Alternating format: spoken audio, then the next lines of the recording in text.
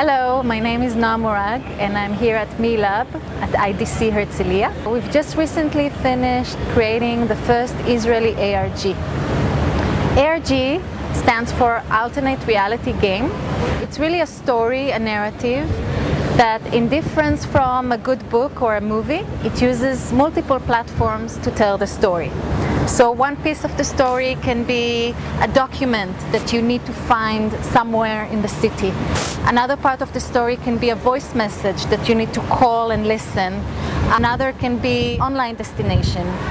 So really the game is to experience all those pieces and reconstruct them once again to a one linear story. ARG is really a platform for storytelling, and it's being used for many reasons for the last couple of years. For example, the British Red Cross have created just the last year the game Traces of Hope. In it, you need to help a Ugandan boy find his mother. Through the game, they wanted to raise awareness for the refugee problem. So in our game, the architect, the ARG that we made, we asked the citizens of Tel Aviv to help us prevent a master plan of an eccentric German architect who came to Tel Aviv and wanted to turn the city inside out.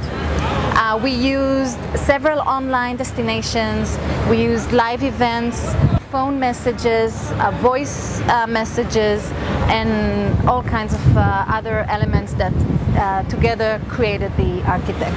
miLab is now gathering all the data that we collected through the game, and we are looking into researching user motivation and engagement in ARG.